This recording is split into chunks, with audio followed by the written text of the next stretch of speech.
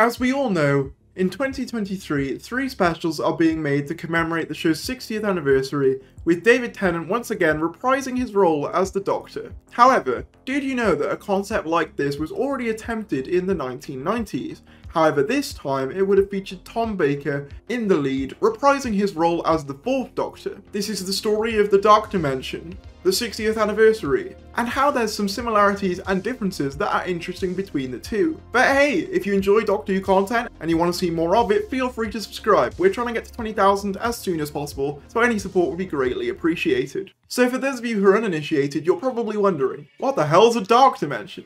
And honestly, good question. Dark Dimension was a Doctor Who project in the 1990s intended to commemorate the show's 30th anniversary. It would have been a VHS release and was intended to be a final thank you to fans for their years of support after the show got cancelled. The central plot of the Dark Dimension would have revolved around Tom Baker's 4th Doctor getting plucked out of time before his eventual regeneration in Logopolis by a villain called Professor Hawkspur, who intended on using the time distortion to not only bend the political realities of the UK to his will and take over, but also used the time energy to recreate some of the Doctor's most iconic foes, in particular the Daleks, the Cybermen and the Yeti, to name a few. And the plot would have essentially revolved around the Doctor trying to reverse this nightmarish future that's been created by Professor Hawkspur with all of his time-meddling shenanigans. Now you might be curious, okay, why was Tom Baker selected to lead an anniversary like this? Well, it was because at the time, Tom Baker was seen as the face most associated with the Doctor Who brand,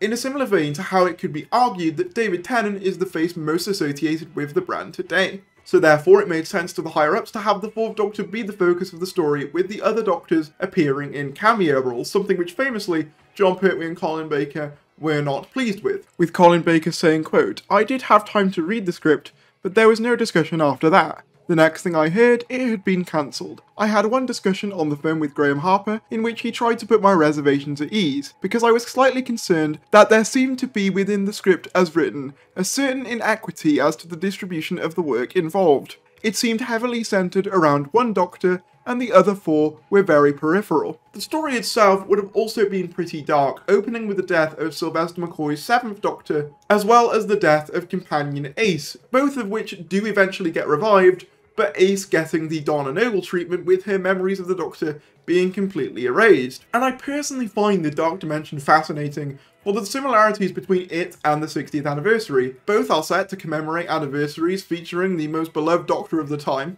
Both seemingly involve a villain that is going to be responsible for reverting the Doctor to that past face. And both will see cameos from legacy companions, characters, and villains, and will probably culminate in the damage being reversed. I think there are a couple of key differences between the Dark Dimension and the 60th anniversary, however. For instance, unlike with David Tennant, Tom Baker wouldn't have played a new incarnation. He would have played the 4th Doctor, as I mentioned, being pulled out of his previously established timeline. Now, obviously, I know there are some people who don't like the whole David Tennant being a new incarnation thing, as they think it messes with the numbering, which I understand. Personally, I don't mind the numbering too much, as I feel that it was always kind of arbitrary ever since the War Doctor came along, but I personally prefer that to the idea of a Doctor being plucked out of their timeline and being it made so that they were never not the Doctor. So basically, the events of Logopolis aren't finished, and Tom Baker would have continued being the Doctor forever in this alternate timeline until it got reversed.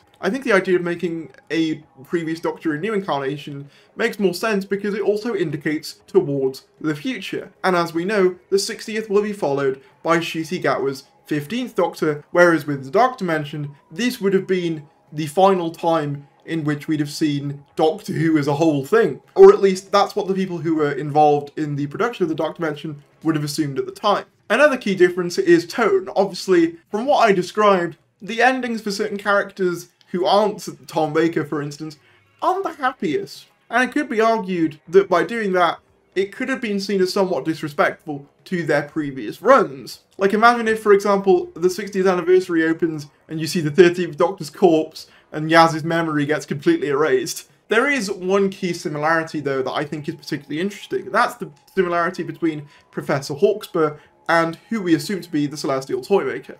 I say assume because whilst it's 99% that he's going to be the toy maker based on set filming and costume design and stuff like that, it's not been confirmed. However, one thing I do find interesting is that if you look at the 60th anniversary filming pictures, you can see posters dotted about with all different dates, implying that much like with the Doctor mentioned, there's going to be something that's gone wrong with time, or the universe that the Doctor is going to try and have to correct. And I feel like in both cases it's probable that the villains have something to do with the Doctor's unexpected change to a prior face. Unfortunately, the Doctor mention was never made due to budgeting issues. However, fans have gone to efforts to recreate it, but I'd be genuinely curious to know, which of these approaches do you personally prefer to an anniversary special? And do you think the Dark Dimension may have inspired the 60th anniversary in some way? This is slightly different to some of my previous content, so thank you for sticking around. This is some of the stuff that I'd like to make going into 2023, so let me know what you thought.